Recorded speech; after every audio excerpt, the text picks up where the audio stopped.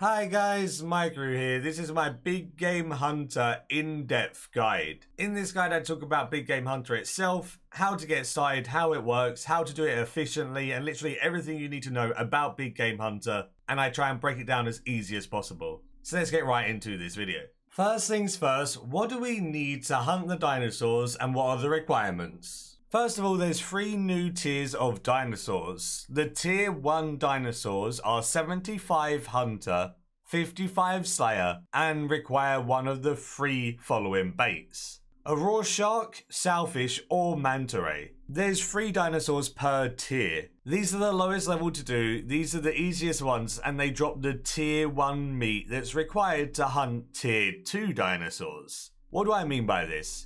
Well, each one of the tier 1 monsters that you hunt drops their meat. You need their meat to hunt tier 2 dinosaurs. So essentially, if you hunt tier 1 dinosaurs, you can either sell the meat that people will buy to hunt tier 2 without having to hunt tier 1, or you can hunt tier 1 to then hunt your own tier 2s with the meat you get from your tier 1. Again, there's 3 tier 2 dinosaurs ranging from 80 to 90 hunter and 60 to 70 slayer.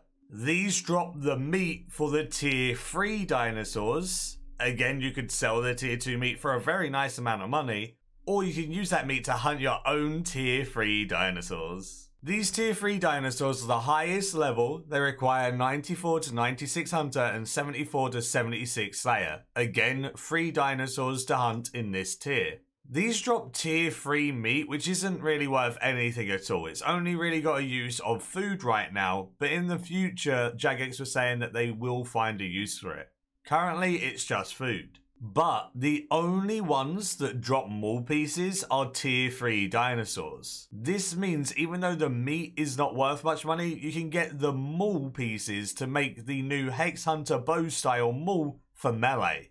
At this current time, that maul is worth $1 billion. Each piece of that maul is worth over 300 mil. That is insane. Obviously, it's going to go down in price, but then again, the meats are super expensive right now as well. You could hunt tier 1 dinos and get 6 mil GP an hour right now in the meats and stuff they provide. Tier 2 dinos are like 10 plus mil an hour right now from the tier 2 meat they provide. Tier 3 dinosaurs are expensive to hunt because the tier 2 meat is so expensive. But if you get that piece of the maul, you're laughing and you've made so much money with a big ticket item. I have no idea what the meat's going to settle at if you are watching this quite a long time after the land out of time. The prices may be completely different, but it's always going to be consistent money from tier 1 and tier 2, and tier 3 is always going to be that big ticket item that costs you money to fight them until you get that. I like this concept, it's really cool. And obviously it goes without saying, tier 1 dinosaurs are the worst XP, tier 2 are the mid-range, and tier 3 are the best XP. I'll leave a link in the description for the Hex Hunter melee style weapon of that maul in the description. If you're interested in checking that out, there'll be more info there. When it comes to my setup, it's on screen. Now, you take the bait that you need to lure the dinosaur with, obviously. I don't think Hunter Cape has any use here, so you can wear any cape you want. I have the Hunter outfit for more Hunter XP. I do bring Grace of the Elves because it can proc when you're woodcutting, so you can get some free Seren Spirits alongside using your luck with the Dwarves. I have an Enhanced Excalibur as my offhand with Wise and Mobile. That way I get Mobile on my Surge and my Bladed Dive, and I get the Wise perk for more XP. I have an Attuned Crystal Hatchet in my main hand. This can be used with Bladed Dive, so you can just main hand an augmented one. I have Honed on it because that's useful, but if you have Furnace, do not take Furnace in here. It has a chance to consume the logs that you do harvest, and then it's going to make it way harder for you. If I was going to recommend anything before doing this, try and get Bladed Dive and Mobile. These are so beneficial here, and it's going to make it so much faster. Another thing I would recommend is either note paper or a pack yak to either note or store the items that you get. Your inventory space gets very minimal after a while. Okay, so now that's covered, I'm going to give you an aerial view of the map in Big Game Hunter and just speak about what things are. The giant ring around a dinosaur is obviously the ring that you can't go into. If you're in there for too long, the dinosaur will roar at you and send you away, just like this. You can stand in the ring and make it go yellow or orange, but as soon as it goes red, the dinosaur's going to roar and chase you away.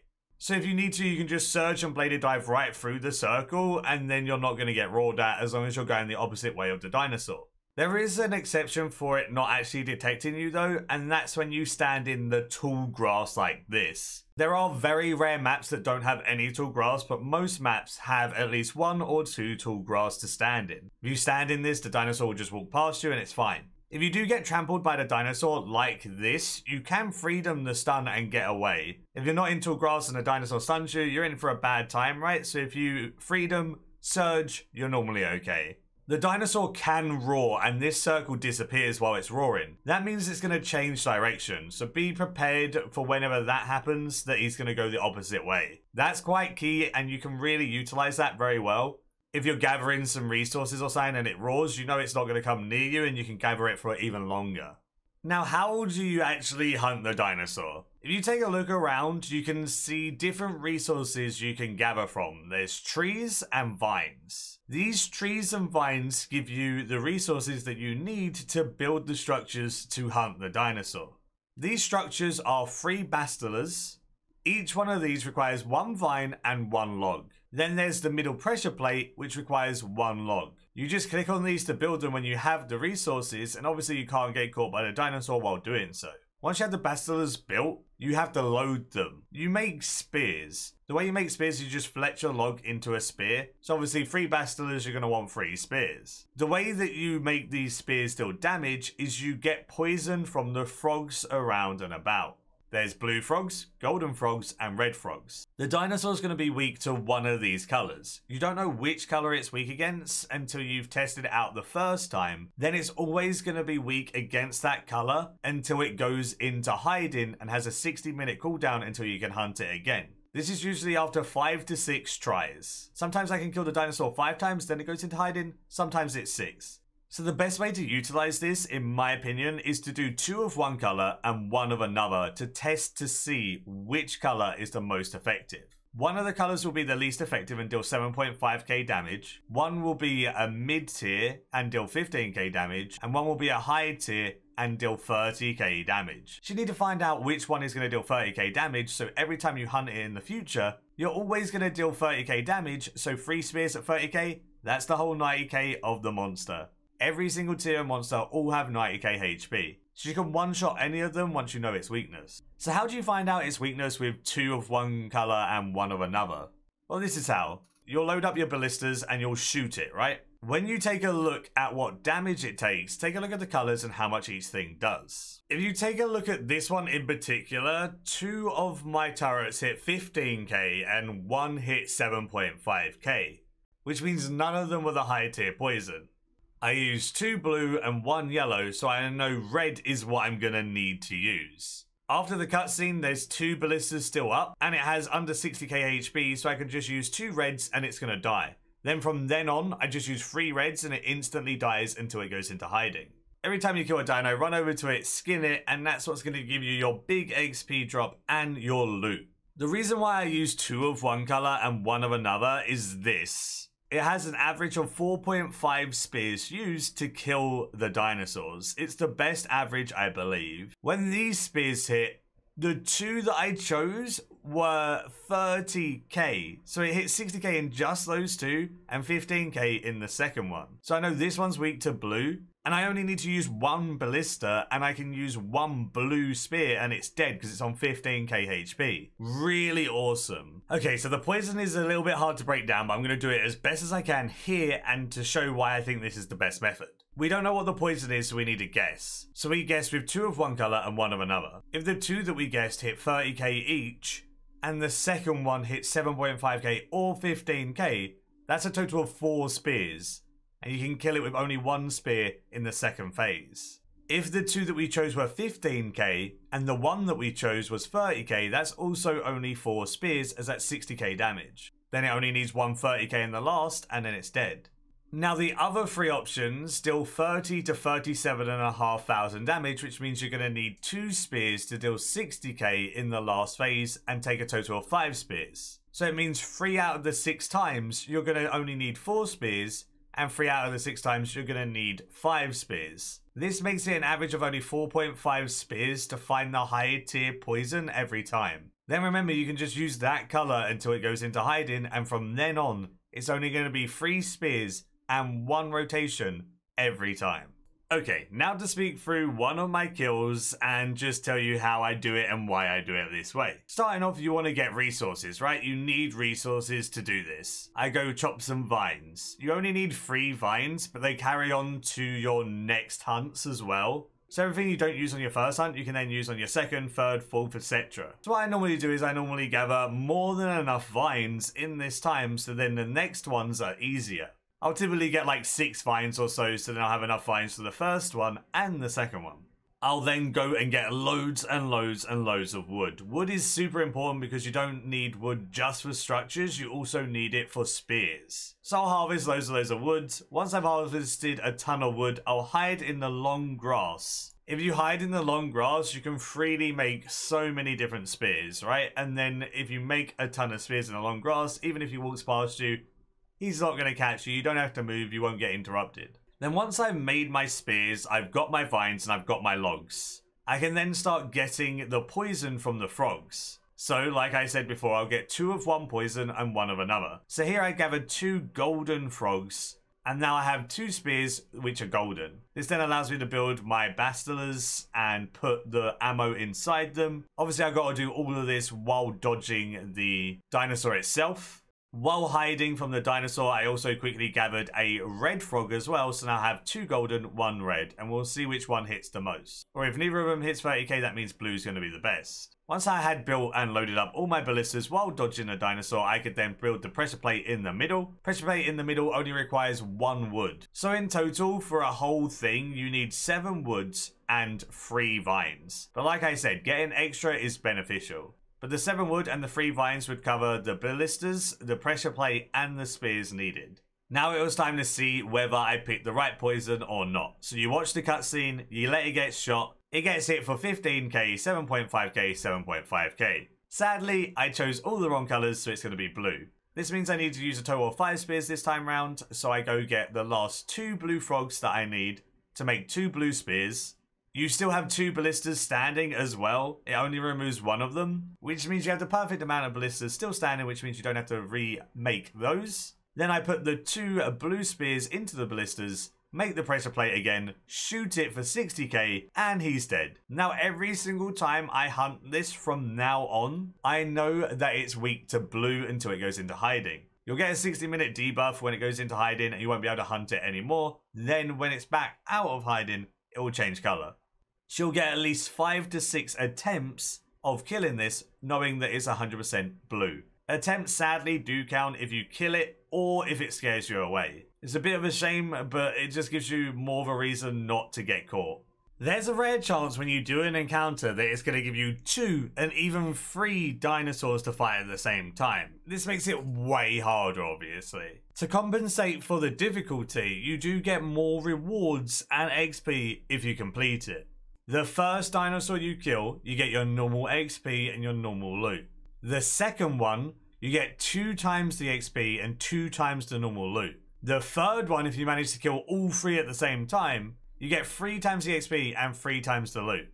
So for example, if you do an encounter with 2 dinosaurs, you're pretty much getting the XP and loot for killing 3 dinosaurs. That makes up for having to do 2 at once and taking longer. And if you do 3 dinosaurs, you're essentially getting the XP and the loot from 6. Obviously, it takes you way longer to do, but you do get rewarded for that. Remember, you can only do X amount of dinosaurs an hour, so when you get a double or a triple spawn, you're essentially just going to get more loot and more XP before it goes into hiding. Oh, I left too early. What? Wait, was that a bone in my inventory? Let's go, please. Please. It was! Oh my god. I managed that. That's a piece of the mall that's like 300 mil, dude. Oh my god.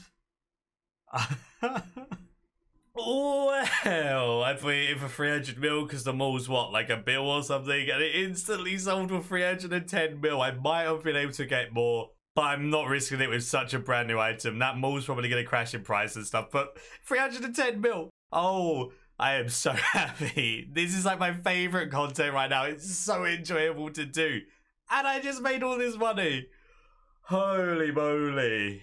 Ending this video out, given the XP rates from my testing. A lot of people are saying the XP rates are trash and they're not worth doing, blah blah blah. To be honest, I get consistent higher end of these XP rates now that I'm used to doing it and I practice it for 2 days. The lower end of these XP rates is probably when someone is less experienced with the minigame and they don't know exactly how to do it properly and they're going to get less XP. Yes, this is less XP than ornate turtles and stuff, but remember, they're less XP now due to the hunter nerf as such anyway. But say, you know, maybe they're 200k worse than one tick in ornate turtles, you actually make a lot of money at the same time though.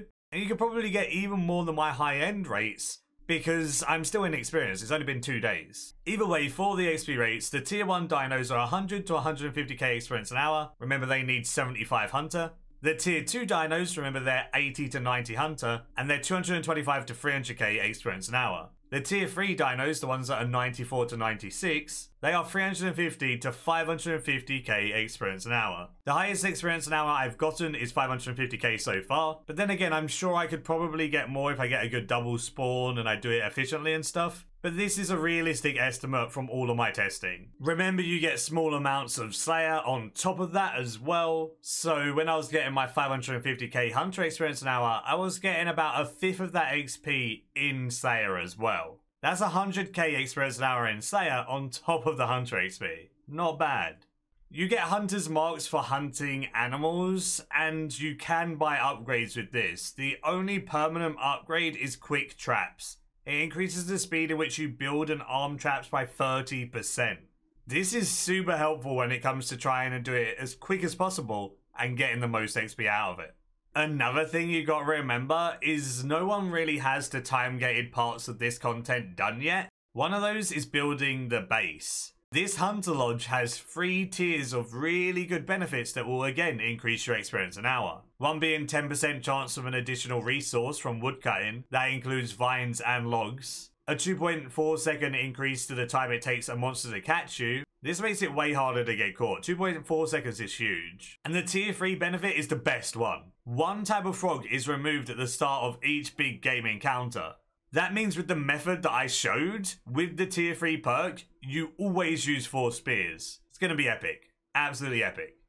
And that will be it for this video. I tried to make it as detailed as possible, tried to include as much things as I could. Hopefully this was helpful to you. Hopefully you learned something new about the new content. Give the video a like if you did enjoy it. It did take a long time to get all of this together, and hopefully it paid off. And until next time, see ya.